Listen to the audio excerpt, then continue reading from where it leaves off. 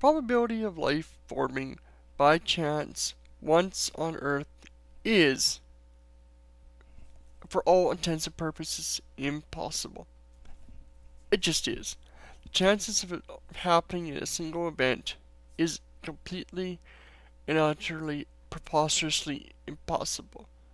There's the often misused thing about math where above a certain 1 in X chance, it becomes virtually impossible to the point of might as well being considered impossible. And this is quite true.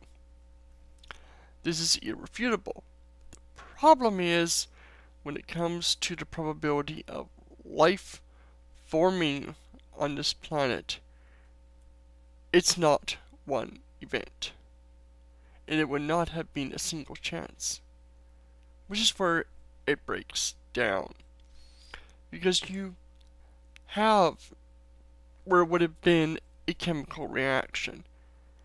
If life formed naturally on Earth, it would have been through natural chemical processes that under the right conditions will happen.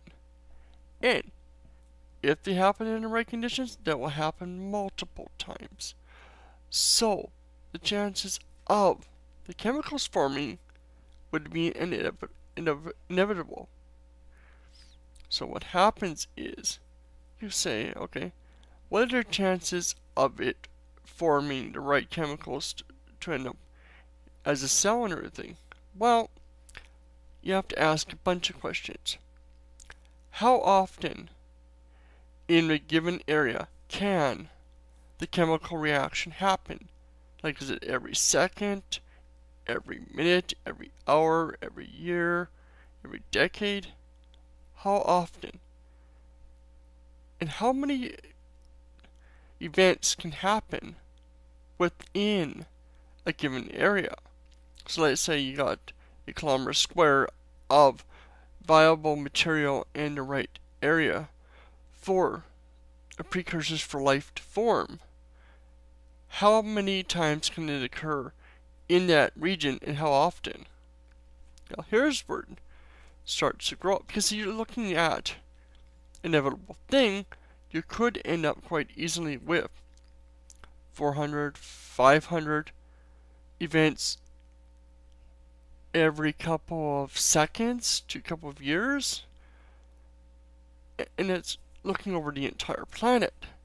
So when you combine that, you're looking at a lot of chances over the couple billion years that it was required before single cells started to form.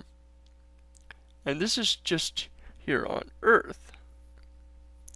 You compare to how many planets there are in our galaxy, plus in our solar system there are 4 or 5 some odd other places, depending on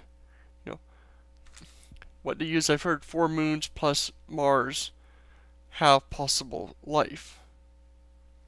So you got this many locations in our own galaxy, in our own solar system, Combine that with how many planets and solar systems there are within our own galaxy, and then compare that to how many galaxies there are in the entire universe. We start to realize that the chances of life forming, if it can happen naturally, are extremely high. Now, this does not in any way prove that natural forces will cause it to happen. It just refutes this whole claim that it's like a billion in one chance of life ever forming, because we're not talking about a single event. If there's 1 to the 10 to the 30th power chance of, say, a meteor hitting Earth, it's essentially virtually impossible. But if you have billions of these events every few years, whatever, yes, the Earth would get hit.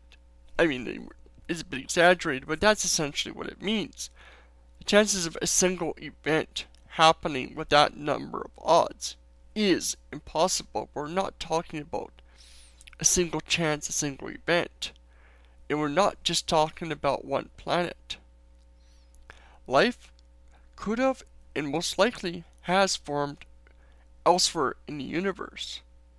Our life just happened to form here. But it's very likely many planets out there with life thinking the exact same thing that we are, that they were created and it was just a complete chance, and there was no way that it could not have been done by God, because chances of them living there were so astronomically small. And this is where it starts to fail. This is a bad argument because it doesn't argue what the actual chances are, because you don't have these small chances. Now, if you're going to argue against this, at least understand what the actual probabilities are. I've heard this argument, I've seen it so many times, and I've gotten sick of it. This is my response to it, and I hope maybe somebody will learn from this. Who knows?